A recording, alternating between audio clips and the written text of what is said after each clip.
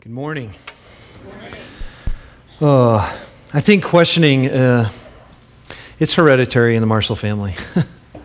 Beth and I aren't in our van like 5 minutes before the questions start coming from the back seat. You know what I'm talking about? And they keep coming and coming, and they're 2 rows back. in the back, they're in the very back, and they keep coming. Hey, where are we going? Hey, can you fix this thing that I ripped off the seat? Hey, are we going to eat? Hey, are we there? You know, hey, can you turn up the radio? Hey, Dad. Hey, Dad, are you speeding? They're in the back row. They've learned how to spot the speedometer. Hey, Dad, why are you being pulled over? I mean, all this stuff. And sometimes I feel like, and I do it, I feel like I have to put a moratorium, like a quota on all the questioning. Like, hey, let's play a game. For the next 30 seconds, let's not ask any questions. And they're quiet, and they start off like, hey, Dad, hey, Mom, what if? Because every statement that my kids say it ends with a question mark. Why? Another question mark. Because I think that's how they're wired. I think they learned that from me. It's in their DNA that we question, every sentence that we form just is some kind of question at the end that we want to know. I remember doing that to my mom. And now later on in life, as I've gotten older, I've started forming different types of questions in my life. And some of my questioning is really towards God.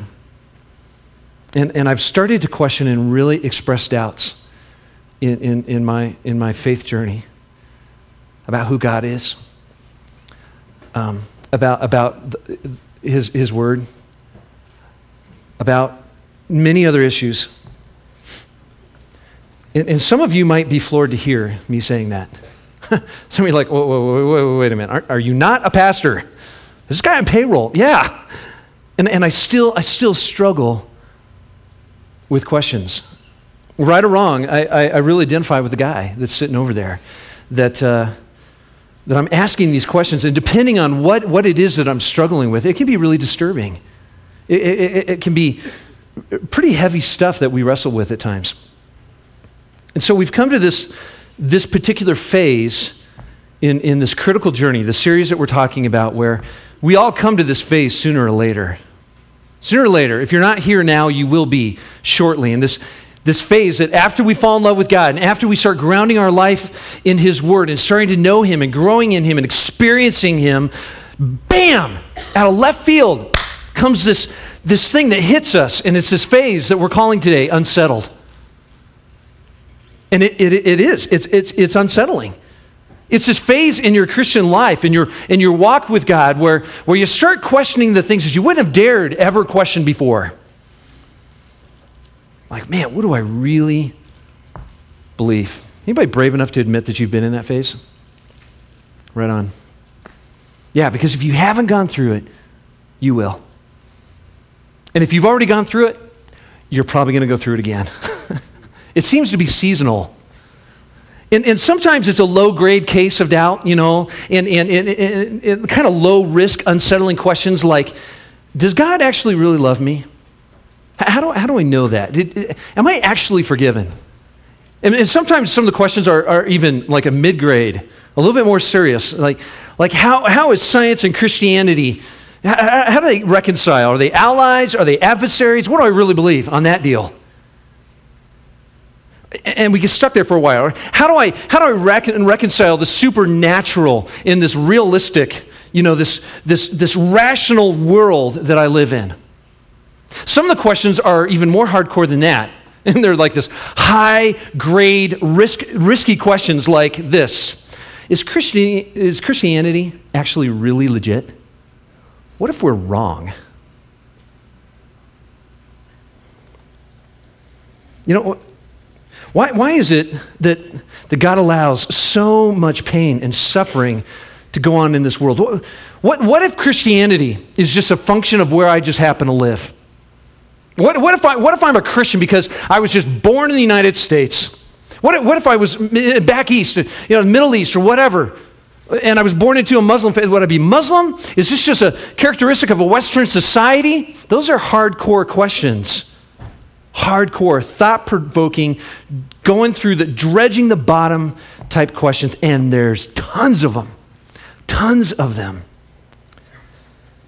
And here's the hurdle, though, that somewhere along the line, as followers of Christ, we've come to believe that you don't ask those questions. No. Don't even start asking those questions. Because if you start to wrestle with questions like that, questions about your faith, it may not mean, maybe it does mean that you actually really don't have a faith at all. Maybe, or worse, maybe you're not a legit follower of Christ if you doubt and start to question and have these deep struggling issues. Or maybe you might feel like, if I ask these questions, I must really be messed up and I've committed the unpardonable sin and I've asked questions that are off limits. And so I don't even dare admit it. Because I don't want anyone to know. Because if anyone would find out that I'm struggling with these questions, then they might say something like, well, you should just give it all to God. Have you heard that statement? I understand the statement. I don't get that. Just give it all. Just turn it all. Don't have doubts. Don't have questions. Don't struggle. And if I tell anybody, maybe people will think that my faith is really, really weak.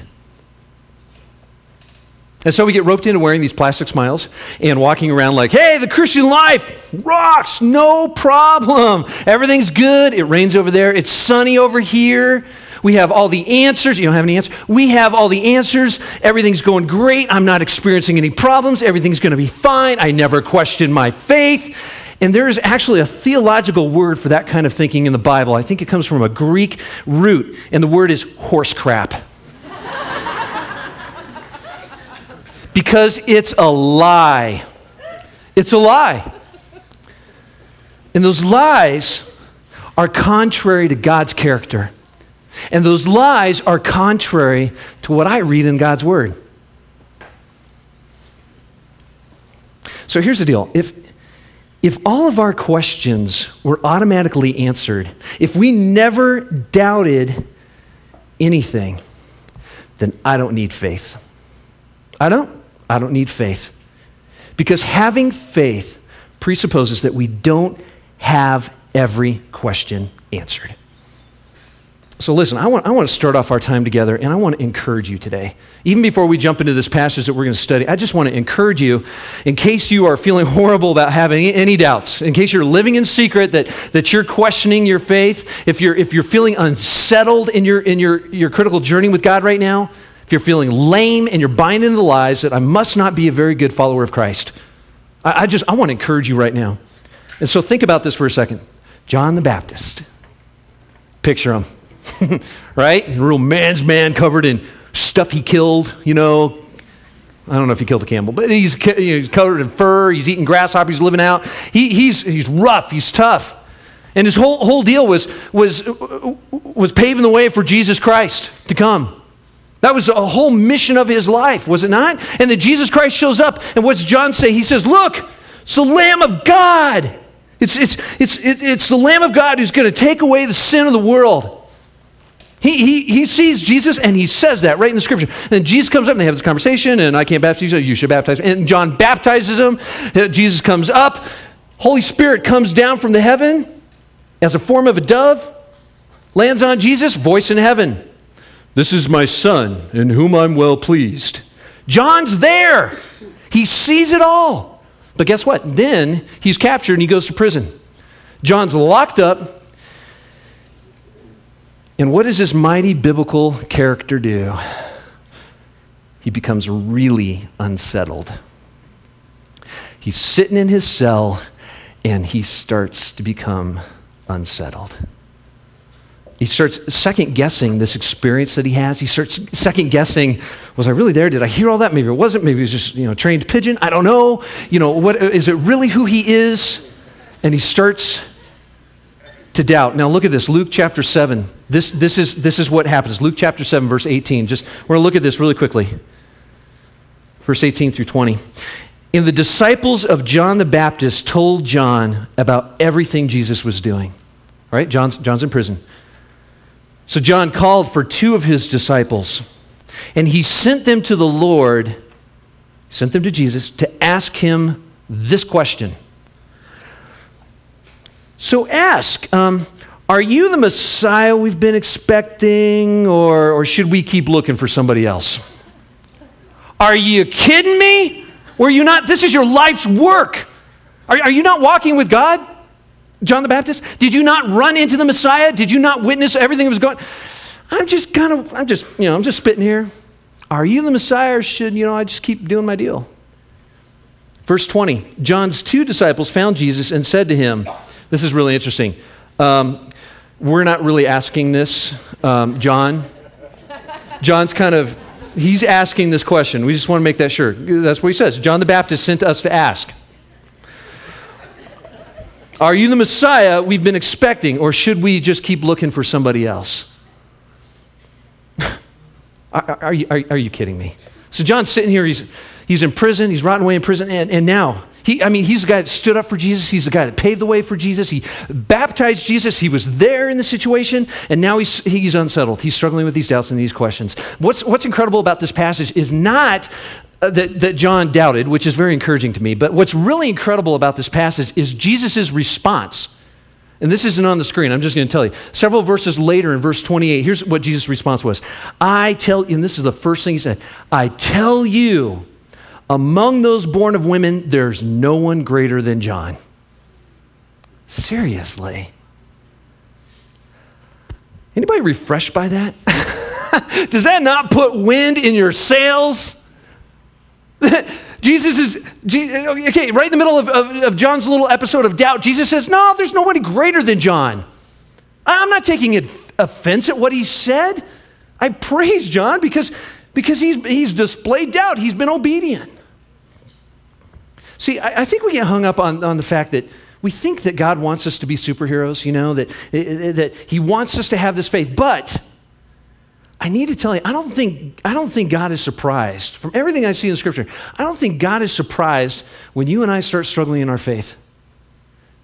Because everything that I see in the Scripture says that God doesn't want this pseudo relationship with you. He doesn't want us to just, dumb down our brain power when we come to Christ. He made us.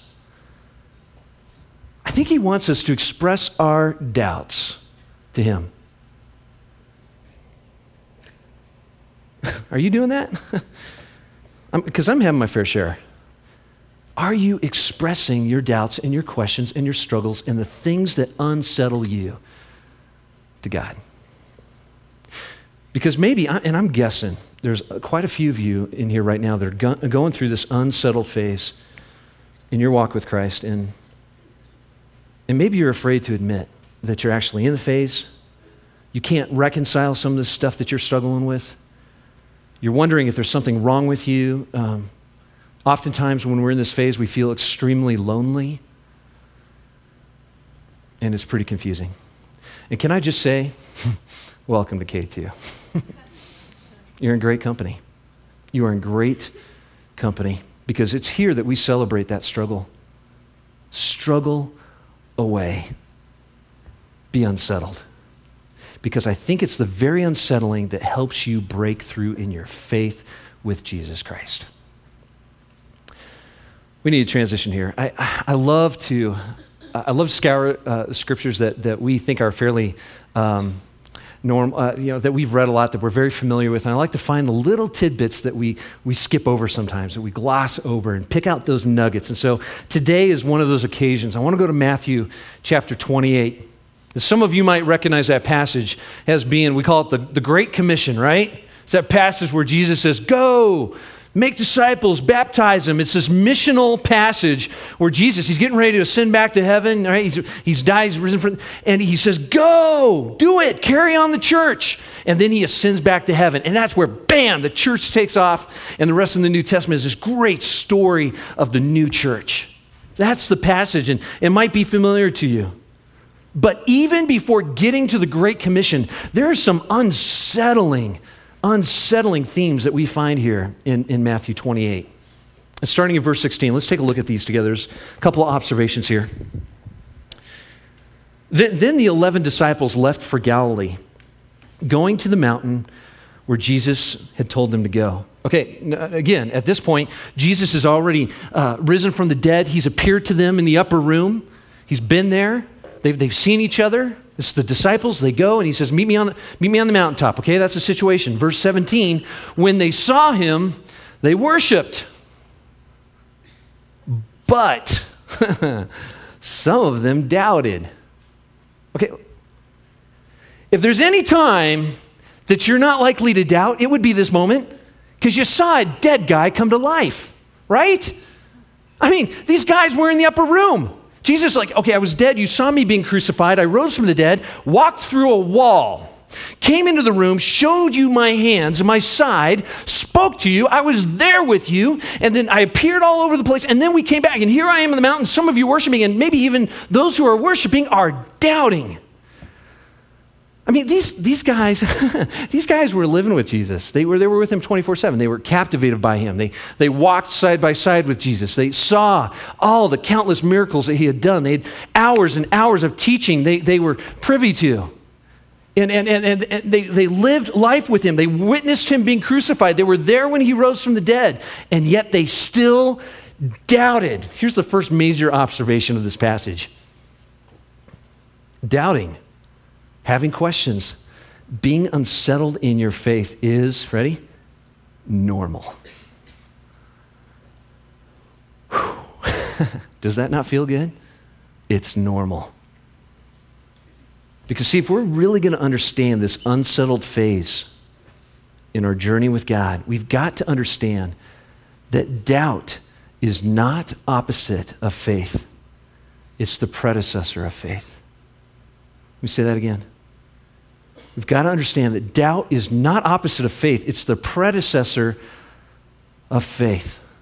In other words, in order to get into the house of faith in your relationship with Jesus Christ, you've got to go through the front door of doubt. Because no one can experience faith without going through doubt. The great C.S. Lewis himself, what an amazing writer, great theologian. You know, a lot of his writings were centered around this whole entire topic. In fact, one of his most famous writings, The Mere Christianity, was this whole entire book of his personal stages, just being unsettled in his faith. And he brings up really incredible questions to unsettle the reader because he had been there. And I'm telling you, if you are in this phase of being unsettled, you have got to pick up that book. Another amazing book that would be something I would just encourage you to grab is Ravi Zacharias, one of the greatest thinkers of our time. Wrote this book called Who Made God? And Answers to Other 100 Tough Questions of Faith. It's not a light read. Because we've got lots and lots and lots of questions. Why? Because doubting and having questions and being unsettled is just part of the human condition. And if people tell you that they never doubt, then you can tell them that you don't think they're thinking. Please don't send me emails about that, all right? If people tell you that they don't doubt, then they're not really thinking. Why? Because God made us, God made you and me with this insatiable desire in our minds that we're not satisfied until we fully understand something. We want to take our brain power, wrap it around it, and dissect it and get our answer and finally come to the place where we understand. But here's the crux. I can't do that with God. I'll never fully understand him. That's why it's so difficult. I don't understand what he's up to. This side of heaven, I've got so many questions that have preceded me and questions about God's character and what he's doing in my life. And sometimes I don't even understand that my story is part of this bigger story of God. And I don't even get that. And as we pull back the layers of our faith, our journey starts to be challenged when we start challenging the preconceived notions of who God is. And I'm confused, and I'm unsettled, and I have these questions, and it's lonely. And here's the deal. If John the Baptist doubted, and the disciples who spent 24/7 with Jesus doubted, then you need to know that you're absolutely normal. Wow. Because the more God keeps revealing new things to us, it's necessary in moving us more to understanding who he is and understanding who we are in him. Well, Jesus goes on here. Verse 17, they came, they worshiped, but some of them doubted. Verse 18, Jesus came and told his disciples, I have been given all authority in heaven and on earth. It's almost like an acknowledgement of Jesus saying, okay, I know you're struggling. I know that you're totally questioning, you're doubting me, you're doubting what's going on here, and I just need to remind you who I am. I have all authority. Yeah, but Jesus, what about that risen thing and coming to life? I have power. But what about, when we were next to the lake the other day and you were teaching on that one thing? I have power. But what about, when you spit in the mud and you picked it up and put it on the guy's eyes and, I have authority. Jesus is saying, don't forget who I am. You're doubting, it's normal. And being unsettled, it's normal. But I have authority. Verse 19. This is really interesting here. Verse 19. He says this, therefore, go. Therefore, go. And make disciples of all nations, baptizing them in the name of the Father, in the Son, in the Holy Spirit. Disciples are doubting. They're worshiping, they're doubting. They're unsettled. Jesus reminds them who he is. And then immediately after he reminds them, he missionally casts this vision for them to carry on. Okay, here's the second observation of this passage. Doubting is normal. Second observation, you can follow and still doubt. You can be a follower of Jesus Christ and still have major doubt. How do we know that? Because of Jesus' response here. He didn't be like, sorry, you lose, and give them the spiritual boot. He didn't do that. He didn't say, hello, you're disrespecting me here. Shame on you. You can't be my follower. No, what did he say? He said, let me just remind you who I am. Okay, let's just move on. Therefore, go. I'm using you to spread my good news. You are my agent of change for this world. Go. So in this passage, Jesus is literally commissioning people who are worshiping him and doubting him at the same time. So in other words, I can be a deep follower of Jesus Christ and still not have all my questions answered. Because when I'm on my way to heaven, I'm still not going to have all my questions answered. Martin Luther has this amazing quote. He says this, knowledge and doubt are inseparable to man. The sole alternative to knowledge with doubt is no knowledge at all.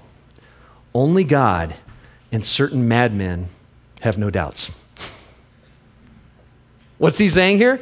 Okay, if you don't doubt, you just might actually be a little crazy. You might be a madman. Because belief and doubt are companions. So doubting is normal. You can doubt and still follow Jesus Christ and be missional. Here we are in verse 20. Here's the last verse in this section. So he goes on to say, teach these new disciples to obey all the commands I've given you, and be sure of this. Here it is.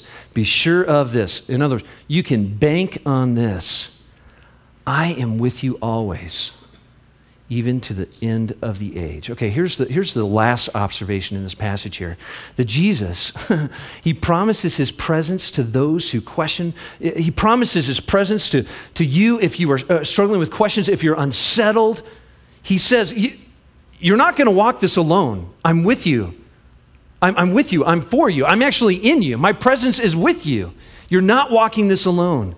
And I don't know what that does for you, but for me, in my life, that brings me unbelievable, supernatural comfort. Because when I'm in unsettled phases, it's often ushered in by crisis in my life. Oftentimes, I go through a crisis right before I enter this unsettled phase.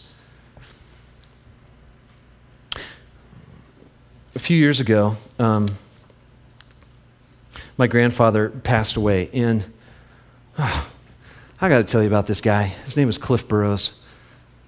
He was an unbelievable guy who spoke into my life. He taught me how to wrench on cars. These are really good when you have old broken cars.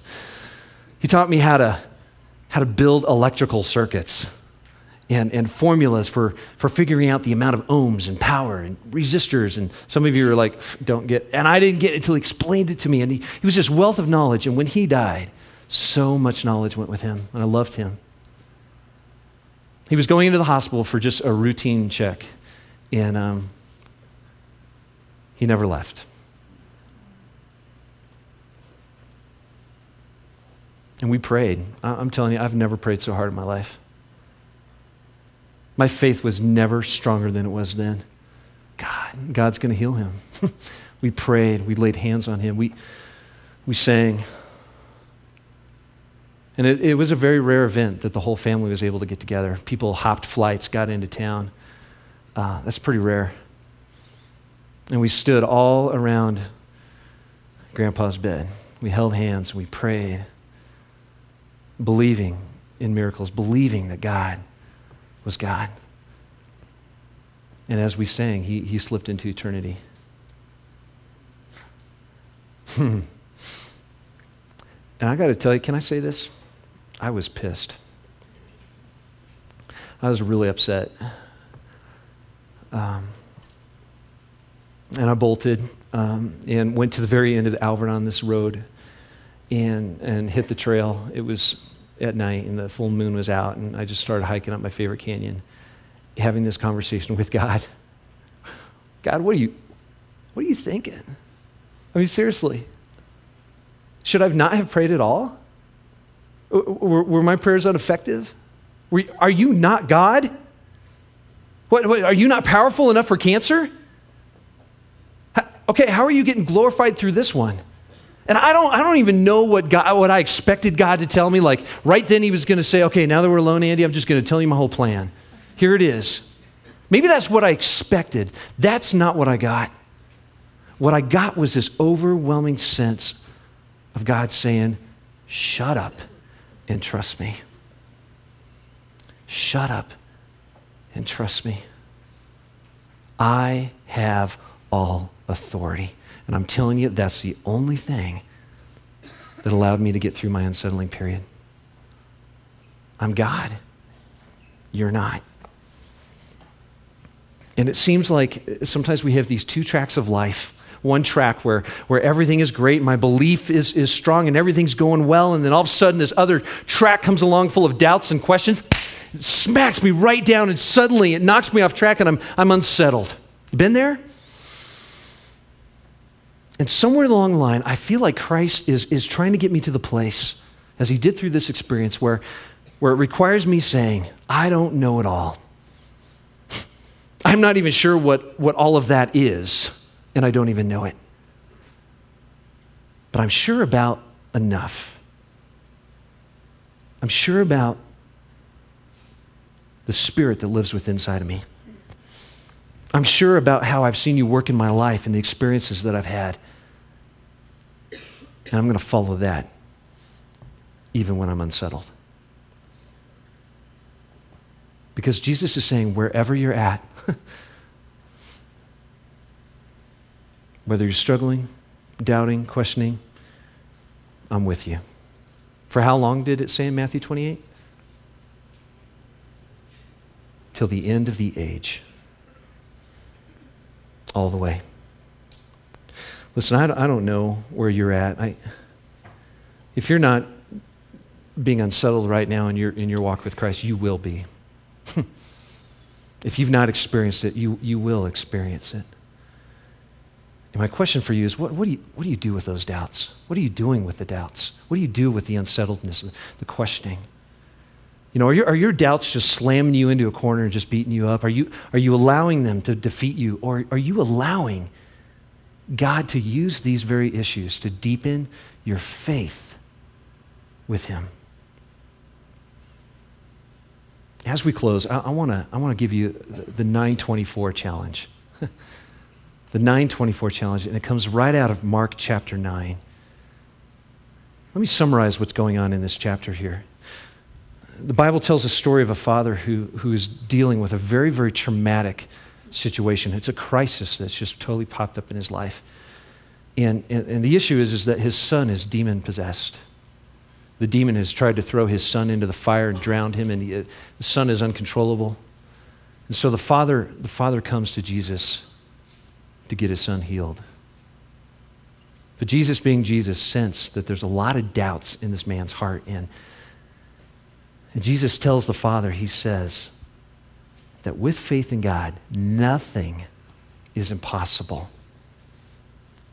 And then we get to the man's response in Mark 9:24, and here is the response. Immediately, the boy's father exclaimed, "I do believe. Help me overcome my unbelief." I believe, but I have got a lot of unbelief, and I need you, Jesus, to help me overcome that. And I got to tell you, I think that is a beautiful, beautiful prayer and request. This 924 principle is that we start with the belief that we have. We start exactly where we're at, and we ask God to help us through the rest of the doubts, through the rest of the uncertainty, to the rest of the issues that are just playing havoc with us. And some of us today, I think we're afraid to do that. Afraid maybe to admit to God that I'm struggling with some issues. Afraid because I'm actually afraid of the questions. And I've come to think that I think there's two different types of doubters. There are some doubters who allow their doubts to win and they bag it. But there are doubters who allow their doubts to be steps of faith into the house of faith. God, help me with my unbelief. Would you meet me on these issues? Would you meet with me with my questions? Because I'm unsettled. And God promises he will. In James, he said, if you lack wisdom, you should ask, and he will give it to you.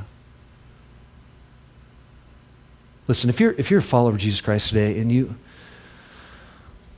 you're getting beat up by doubts and questions, first of all, please know it's normal.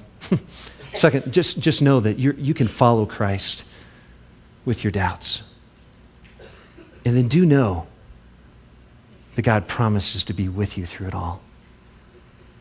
Because getting into the house of faith requires that you go through this door of doubt. So lean into it. Lean into it. And if you're here and you're considering, man, I don't know if this Christian life, if this is the right decision for my life yet or not, can I just encourage you? It's okay. It's okay to have questions. It's okay to have doubts. Oh, it is okay to be completely unsettled. And you're in the right place. Because we're here to stand with you through those unsettling times and to meet you where you're at. Hebrews 11:1 says this, faith is being sure of what we hope for and certain of what we do not see.